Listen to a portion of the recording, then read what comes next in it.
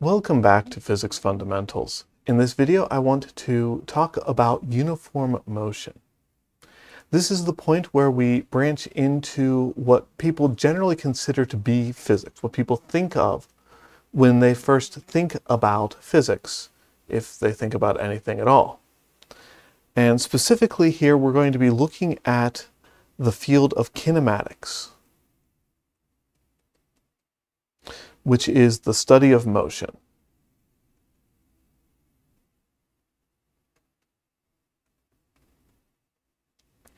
And in order to talk about kinematics, we need to be very careful and precise about our terminology and our meanings. A lot of the terminology that we use is part of colloquial everyday discussion, although the usage and meanings in everyday English don't always quite line up perfectly with the terminology and notations that we use in the study of physics. So this is something you have to pay a lot closer to attention to than you might think at first glance. All right, if I get my head out of the way, there are 5 words that I want you to know.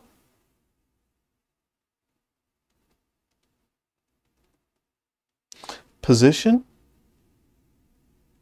displacement, distance,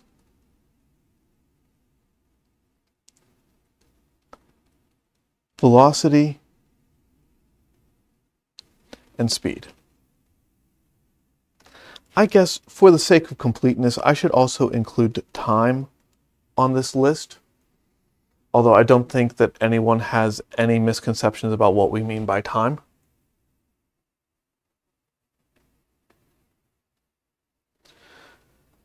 But the important idea here is that these terminologies seem similar, right? Position, displacement, and distance are 3 different ways of talking about where an object is. Velocity and speed are 2 different ways of talking about how fast an object is moving.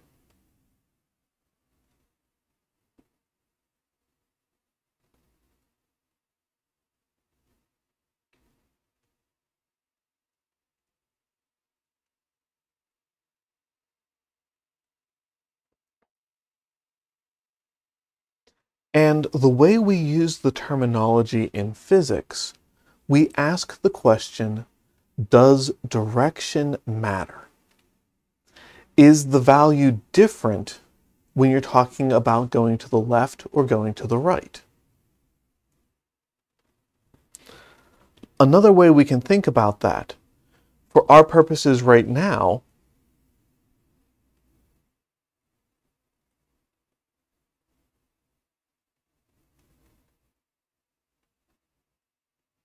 is assigned value reasonable?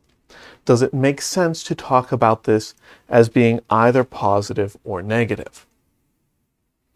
That is the key. When we're talking about position, displacement, and velocity, we're going to pay close attention to direction. Moving 3 feet to the left and moving 3 feet to the right are different motions.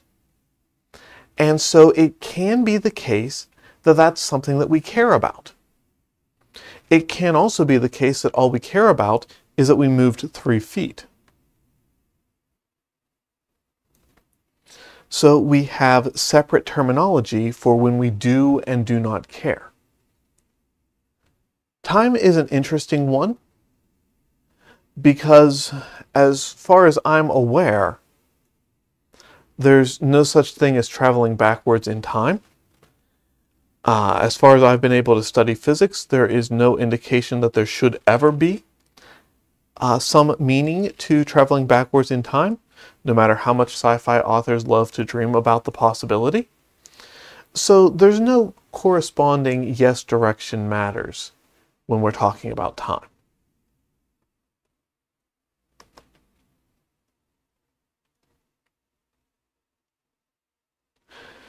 Very often, if you're looking at other resources for physics, you'll see these quantities, position, displacement, and velocity, where direction matters, referred to as vector quantities. And these quantities, like distance and speed, where direction does not matter, referred to as scalar quantities. That's literally all that terminology means. A vector quantity is one where the direction matters. A scalar quantity is one where the direction does not matter.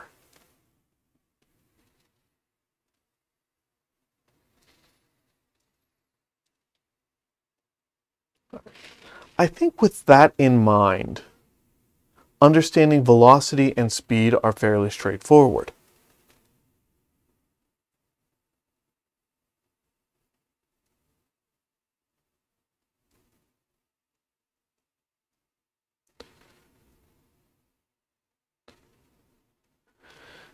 If I say I was driving on I-70 at 65 miles per hour, this is a description of speed. If I wanted to make it a description of velocity, I would have to continue the phrase. I was driving on I-70 at 65 miles an hour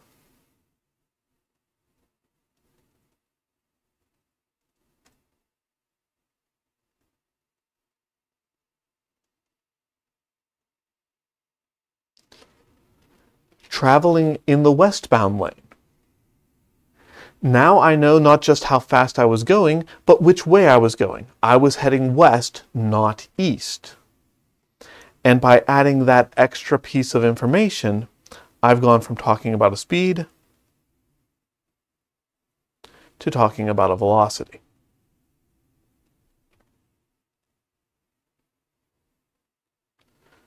We'll do the same exact thing over here talking about displacement and distance. A distance is I drove for 300 miles on Interstate 70. A displacement is I drove westward for 300 miles on Interstate 70. So when you talk about which way you are going, you have a displacement. Position, I think, is a lot more apparent as something different from displacement. Right? Position. I am in Youngwood, Pennsylvania.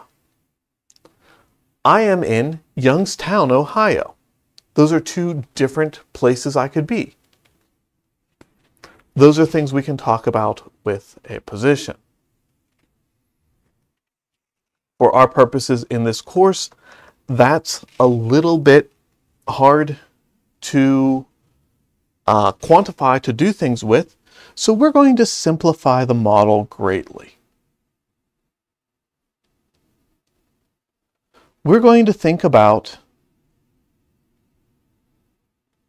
traveling on a number line. So I've got here 0 in the middle, and I'm going to go ahead and mark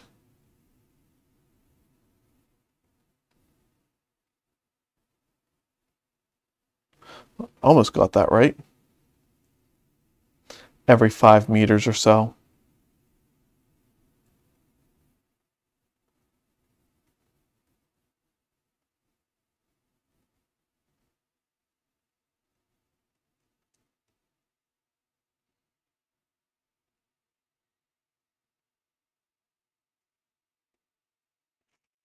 right, so there I have my travel.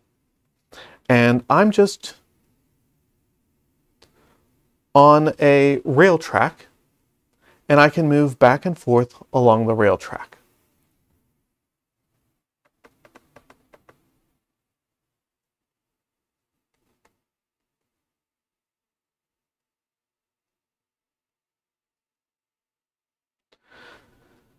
The position of my car on the rail track at the moment, I'm going to refer to as x subscript 0. That is my initial position. Sometimes you'll see that written as x subscript I. I don't like doing that for the simple practical reason of my subscript i's look terrible and are hard to read. So x subscript 0, read as x naught, is the initial x position. It's the initial place where my cart was. And then perhaps I've traveled for a bit, and now my cart has moved over to here.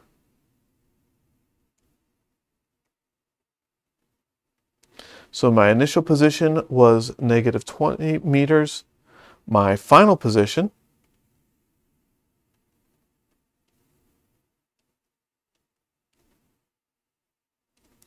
sometimes you'll see that just written as x. Sometimes you'll see it written as x subscript f. But in this case, that turned out to be 5 meters.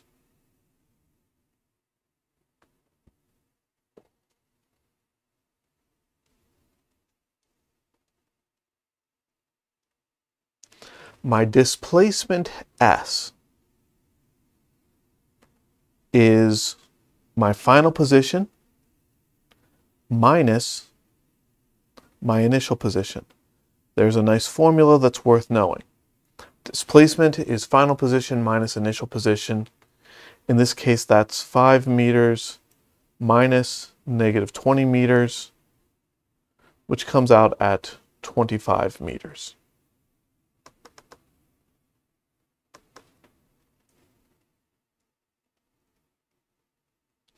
The distance traveled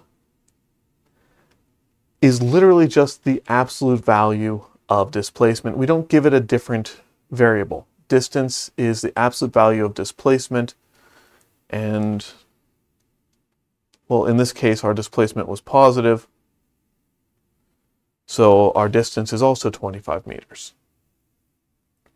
Coming back up to my track for a moment. A positive displacement means going from the left to the right. If we were going the other way, if we had started with our cart way over here at 30 meters and gone back to 5 meters, well, in that case, x naught was 30 meters, x final was 5 meters, and our displacement would be 5 meters minus 30 meters, which is negative 25 meters. But the distance we traveled, absolute value of s, is still 25 meters. All right, so the displacement tells us whether we traveled to the left or to the right. In this example, I'm setting up my number line in the standard mathematical convention, negative numbers going to the left, positive numbers going to the right. I could have set it up the other way. That might have been useful. It just isn't in this case. So we just went with it. All right. So in this setup, positive displacement means I moved to the right. Negative displacement means I moved to the left.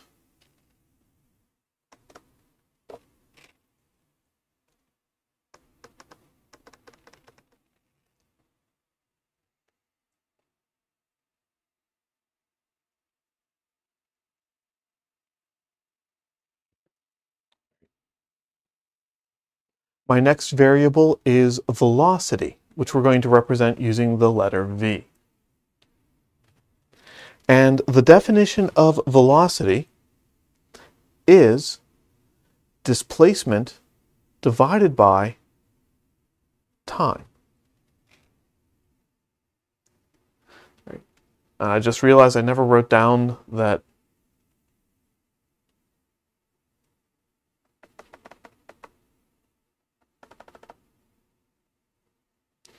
the variable t means time. So if I have that my displacement was 25 meters, and it took me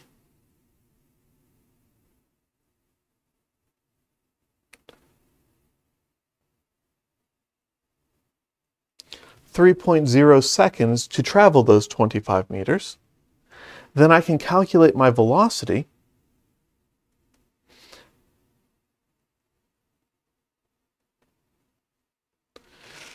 Well, my calculator is happy to tell me that if I take 25 divided by 3, I get 8.3 repeating, but 2 significant digits, so I'll round it to 8.3. And my units were meters over seconds. Meters per second. When talking about a speed or velocity, you're probably more accustomed to the US customary unit of miles per hour, but it's the same basic idea. Distance, meters, divided by time, seconds, gives us velocity, meters per second. And then just like with distance and displacement, speed is just the absolute value of v. In this particular case, we were moving in the positive direction. Our velocity was positive.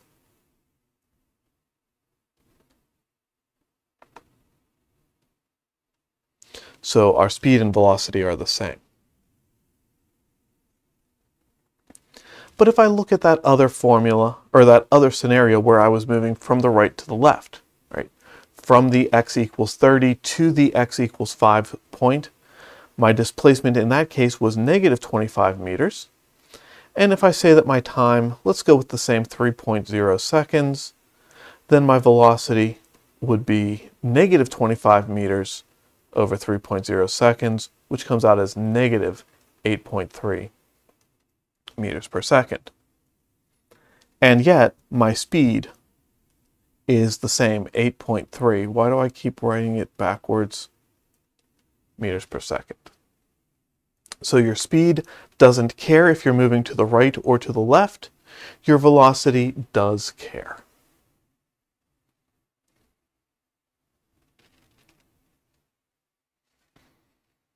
All right. So I think that's probably a good place to wrap up on this. If you've seen this vocabulary in the past, then this shouldn't be that challenging of a lesson for you. The formulas we're dealing with, velocity is speed over time, and displacement is final position minus initial position. Relatively straightforward to work with. As I'm saying I'm wrapping up, I realize that I forgot one last example, so I'll get my head back out of the way, and we'll take a look at the fact that you can use this formula in the other direction.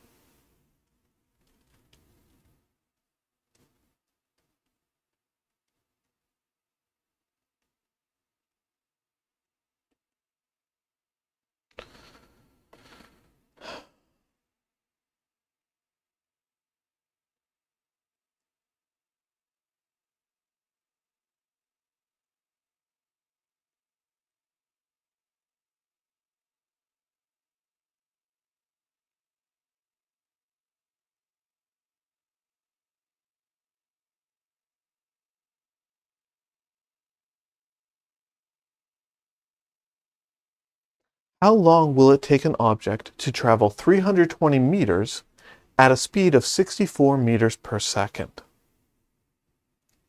So, looking at this, I immediately realized we're talking about speeds and distances, and specifically constant speeds. So I can write that formula, v equals s over t, that we were looking at in the last example. I can write down my variables, v, s, and t. I can notice that I'm asked how long will it take. That's a time. We want to travel 320 meters. That's a displacement. And we are going at 64 meters per second. That's a speed. So I need to rearrange this formula to get t by itself. And that's definitely the hardest one to do in this arrangement. If I multiply both sides of the equation by t, I will get vt equals s. Or flipping that around, I'll get s equals vt. Some people like using this as the default version of the formula. It's equivalent, But this one doesn't have fraction in it, and that makes a lot of people happy. But in any event, I'm trying to solve for t.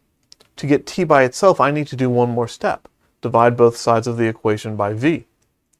So t is equal to s over v.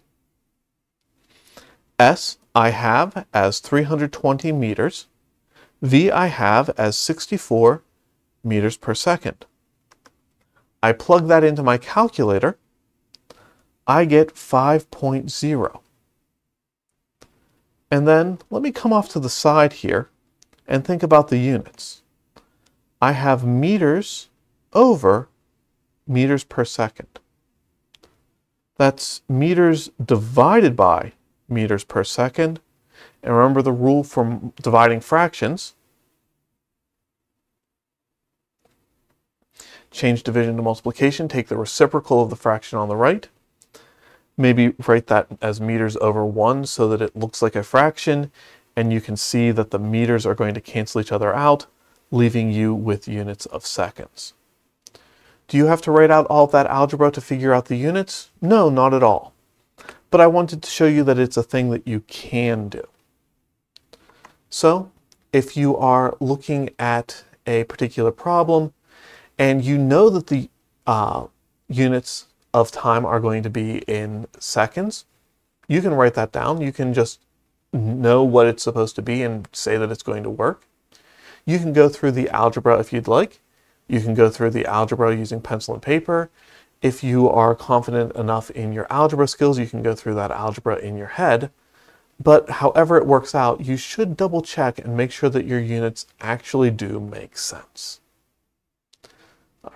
With that, I really am done this time, so thank you very much for joining me, and I'll see you in the next video.